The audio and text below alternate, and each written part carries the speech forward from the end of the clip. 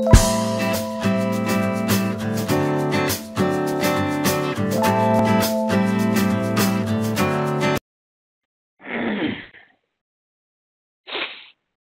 profile and dependencies review. Okay. What does this have?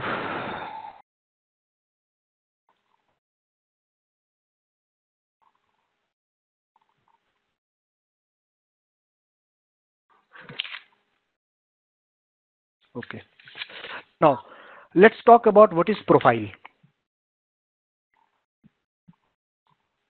Right? So, see, suppose you have, there are lots of servers in your data center that will be listening to the HTTP, right?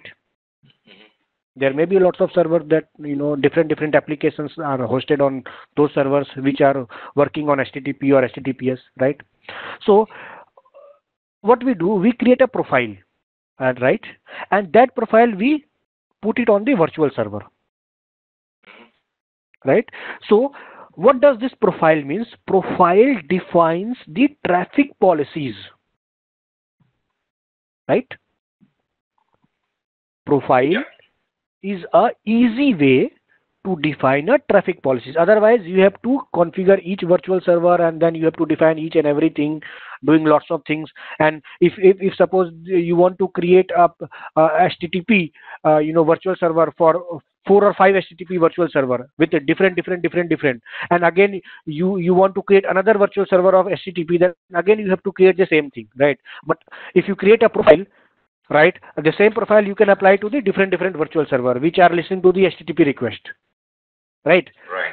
So it's just like if I talk about in a software programming, it's just a function. You created a function and you applied that function to the different class. Right, got it. Correct. So the profile is a easy way to define a traffic policies, and these profiles are then later applied to the many virtual servers based on the requirements. So what you're saying is, Alok, single policy can exist on multiple virtual servers on the same box. Yeah, same box. Okay. Right. Suppose you have a virtual server of a yahoo.com, right? You have a virtual server of a google.com, and they both listens to the HTTP, right? So why you will create a two different policy? You create a profile that if a traffic receives from any of the IP address and if it's HTTP, then go to this virtual server and apply to these both. Yes. Then you don't need to connect, configure the configuration on the virtual servers, on each virtual server. You have the profile already. You have to apply it. Got it. Now my next question is, Alok, can single policy? Right. So it's always better, and for the management also, right? It will be easy. Suppose you are facing any challenge or any issue in the HTTP, then only you have to troubleshoot for the HTTP, not for all. Otherwise, what you will do, you will be get puzzled. Oh, boss, what is going on? I have applied everyone. Right. So for the management point of view and troubleshooting point of view, it's always to have a dedicated service profiles and then apply it to the virtual server. So the management and administrative is all should be easy, and also it's for the security point of view, it's also it's easier. Exactly. Makes sense, man. Yep. Now, what is the dependency in the profile, right? So you are aware what is the profile. I'm just giving the overview because in the second chapter it's overview of some of the concepts, right? So we will discuss these all in the detail. Sure. So what is the profile dependency if I talk about? So we know what is the profile. What is the profile dependency? Right. So some profile are dependent on other, and some combination of profile are not allowed. First thing. So suppose if I talk about OSI model, what happens? Your upper layer traffic, goes to application layer, goes to packet, goes to presentation layer, then session layer, then transport layer, network layer, data link layer, and then physical layer, right? So your packet is dependent on upper layer and then downwards, right? And then it goes to down, and then it goes to physical layer, and then it goes to the cable. From the cable it goes to the second device. From the second device, your binary bit 01 is combined. It creates a packet frame. It goes to the data link layer, then network layer, then TCP layer, and then finally the application layer. Then you will open a mail, and then you will see that okay, somebody has mailed me, right? It is just like that. So Exactly. here, Yeah. so here also your profile are dependent on each other. Some of the profile are dependent on some of the other profile, and some of the combination of profile are not allowed also, Mhm. right? For example, if I talk about, so your big IP system profile cannot use HTTP profile to process data unless a TCP profile is not present, right? Your HTTP profile will only work when your TCP profile is there. Why? Because to send a HTTP packet, your TCP connection has to be established, right? So your TCP profile should be there, and then your HTTP profile will work. So your HTTP profile is dependent on your TCP profile. Right. Right. Correct? Yeah. So here, suppose think of the OSI model.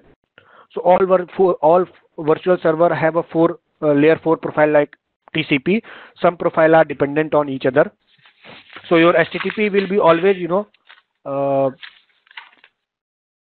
HTTP will always be dependent on the TCP. Yeah. And some of the profile cannot be combined, right? TCP and UDP cannot be combined. Why? Because TCP is a connection oriented protocol. It needs the acknowledgement and then it sends the traffic, but UDP is not, right? UDP, what UDP does, when a UDP packet is sent, whether the client receives it or not, it doesn't bother, it sends the packet. But the TCP, it receives the acknowledgement, then only it will send the next packet, right? Based on the windowing size, if we talk about. Right. Right. Right. Correct. Right. So Got it. some of the profiles combination are not allowed, like TCP and UDP. Right. Right. Got it. Right. And also, we'll talk some later on as well. I want to know what is the cookie persistence. Yeah, the persistence, we have the another topic in the fourth Sure. or fifth chapter we have in detail. So I will let you know. Sure. Right Yeah. now, let's talk about the SSL review. How does the certificates and these are the installed, Yeah. right? Yes, please. That's So, the topic. Yeah. yeah. So I think this one will be interesting for you. Exactly, because I'm a bit weak on the certificate side. Yeah. Look, that's why I really want to be proficient and comfortable in the certs. Yeah. Yeah. So please go on. Yeah.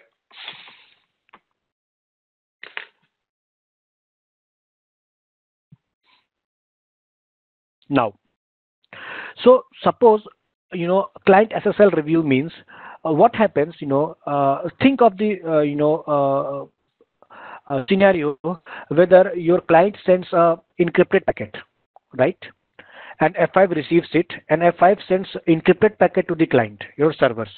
Then the server will spend a lot of time to decrypt it, process it, again encrypt it, send it to F5, and finally the packet goes to the client.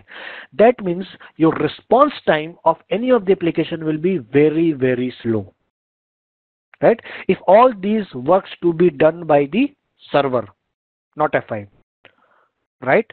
So here the SSL offloading, the F5 is done. The SSL offloading technique, the F5 involves, right? What it does, when a client sends the encrypted traffic, the what F5 does, F5 decrypts it and then send it to the server. As soon as the server gets its process and sends back to the F5, F5 encrypt it and again send it to back. So the response time is much faster in this process. That otherwise, what would happen? You would have opened the HTTPS request and you are waiting for some certain point of time. Then your application start loading, right? So the SSL offloading is also done in the F5. Now, if I talk about the client SSL review, the client sends the encrypted packet first. Second, big IP receives the encrypted packet, decrypts it and process it, right? Third, now when the big IP decrypts the packet, sends it to the pool member. The pool member processes the unencrypted request and sends the unencrypted response to the F5. So this is here SSL offloading is done. Yeah. Fourth, big IP response encrypts the response and send it to the client. So this is how the SSL offloading is done into the F5. Right. One question, real quick, is Alok. When the traffic is coming in, if I can just process what you just said, the client will send encrypted traffic to the F5. If F5 do not do SSL load balancing, then what happens No, is it's not sorry, it's not SSL load balancing. It's SSL offloading. It's removing the encrypt SSL packet header. Yeah. Exactly. So SSL offloading, not load balancing. So what he's saying is, whenever someone says, is your F5 or NetScaler doing SSL load balancing, essentially what the meaning is, so are they taking responsibility of decrypting from the server and encrypting, decrypt and encrypt, you're right. Because if F5 did not do that, as you said, then the complete load will come onto the server, which is a pool members, to be able to decrypt, process it, and then encrypt, and then send it back to the client, transparently to the F5. So that means latency will come in, a lot of load on the servers, etc. So therefore, to reduce the latency, to reduce the CPU, memory, and disk load on the servers, so what you're doing is you're making F5 to take the responsibility of the server to some extent. That means to decrypt the traffic while coming in, and then send the clear data, unencrypted data to the server. Server do the magics, she do the processing, send the traffic back to the F5, and then F5 encrypt the traffic and send it back to the client. Correct. 100% correct. Okay, got it, man. Thank you. Right. So there are, here we understand the client's SSL review. So this is called as a client-side SSL traffic flow. Yeah. So this method is called as a client-side. This method is called client SSL review. Got it. Yeah. Right. This is called as a client-side SSL traffic. Right. There is also a server-side SSL, traffic. Right. So, but obviously in the server,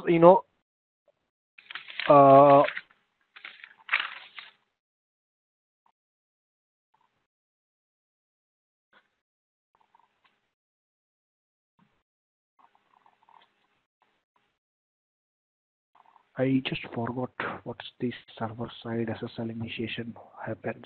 Yeah. So in the server side SSL, let me go through it, because so in this what does in the server side SSL, in the server side SSL, once the traffic receives from client to the F5, right, the F5 decrypts it, right? Yeah.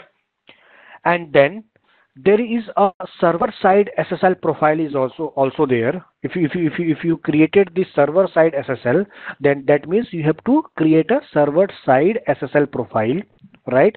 Then this profile will be used by the F5 to re-encrypt the traffic and send it to the pool member. That means your traffic from client to the big IP is coming encrypted. Big IP is decrypting it, and then Big IP is using the client server side SSL profile to re-encrypt it, and the re-encrypted packet is again sent to your pool members, right? And the pool member receives the encrypted traffic, decrypt it, process it, and again encrypt it, and it sends to the back to the F5. Right, and then big IP F5 decrypts it again, uses the client side SSL profile to re-encrypt it, and then it sends to the client.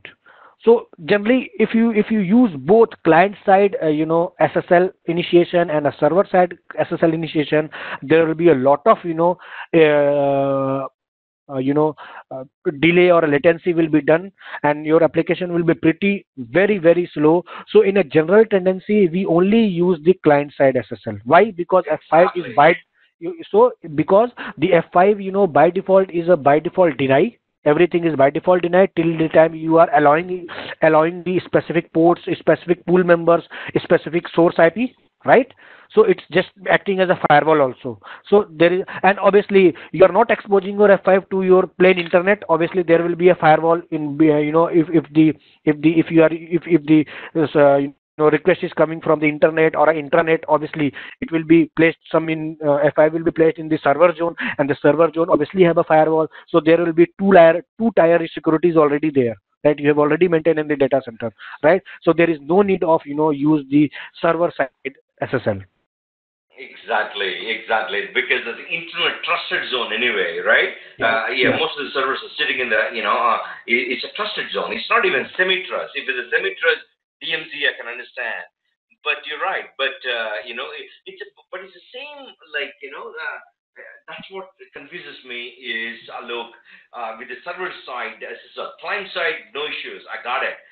That's basically to do the offloading, reduce the improve the latency, improve the performance, reduce the load on the server. But when you're doing the server side SL review, we're not getting any benefit. Servers will be working hard because that guy need to decrypt again, process it again, re-encrypt, send it. So therefore, your application performance will be suffering, right? correct. Right. So All right. basically we don't do, but if there is a client, suppose there is a, if we talk about in US, the US defense is much more secure reason. So anyway, if the US government, if the defense, their defense system wants that, no, my from my F5 to the server also my traffic should be encrypted, so that no one can go in between my F5 and your server, because obviously they are not directly connected, they will be connected via some switch. So if anyone inside that office plan to hack something or take something, that also they will not be able to do. So All so to make right. a so to make additional security where the security is the highest priority, then we do it. Else, if the security is not much priority, only you want to protect your incoming traffic from the client to the F5, then only the client, and 95% data center or customers only use the client SSL side only, because if you use the both, or if you use the then obviously your application will be too slow, and there will be thousands of users will be accessing the same service, and obviously they will not be able to work, Yeah, man. Exactly. Point taken. right? now Yeah. now let's talk about the Yeah. so what does this persistence means? Persistence means based on a client source IP address. What does this mean?